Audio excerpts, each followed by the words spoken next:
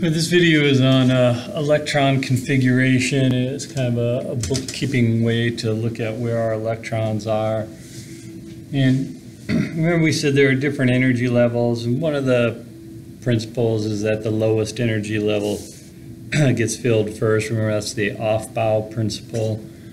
And the way that the orbitals are set up is the 1s is the lowest energy, then the 2s, then the 2p, then we get to the third energy level. We have the 3s and the 3p and the 3d, but it turns out that the 4s energy level is slightly below the 3d, and then we go to the 4p.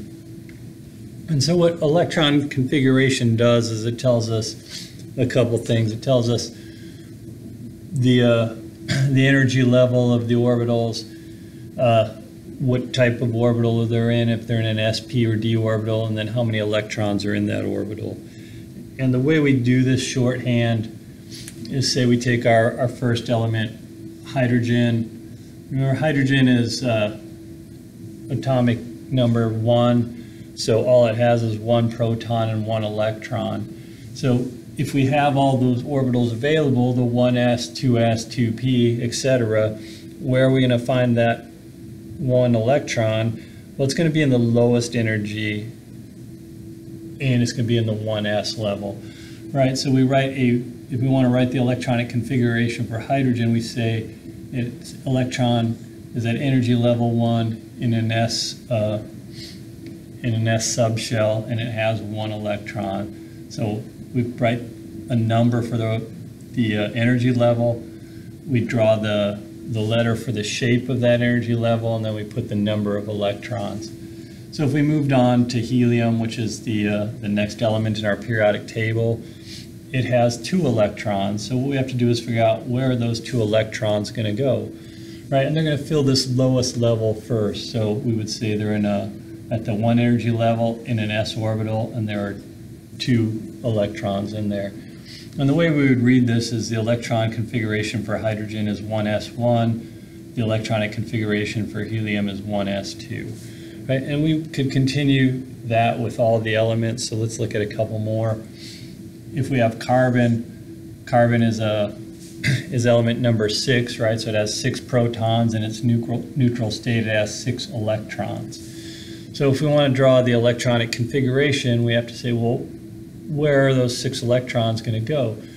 Each s subshell can only take 2 electrons, so the first 2 could go in this subshell.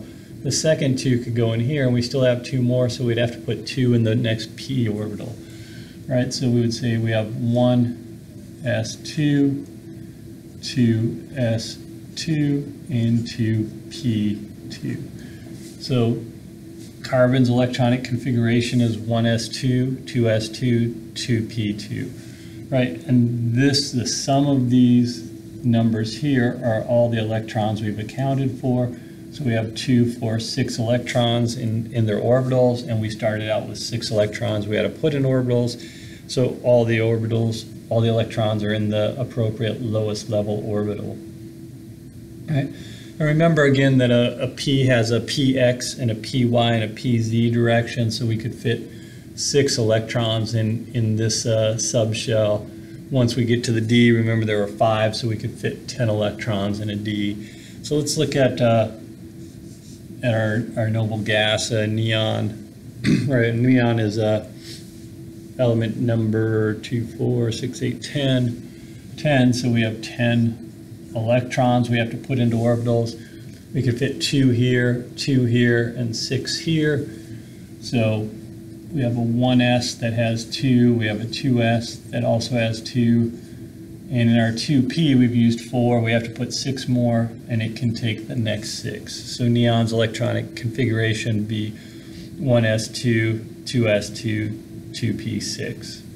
Right, and so this is just an accounting way of telling us where the electrons are.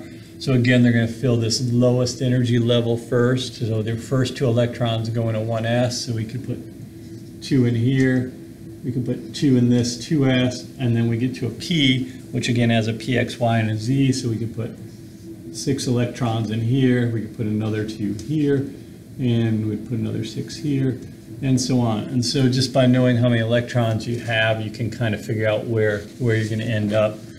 All right, so we have 2 electrons here, and then we can have 10 electrons here, and another 2 electrons in a 4p. And then we could keep going, right? We'd go to our 4p, excuse me, then we get to our 5s, our 4d, and so forth.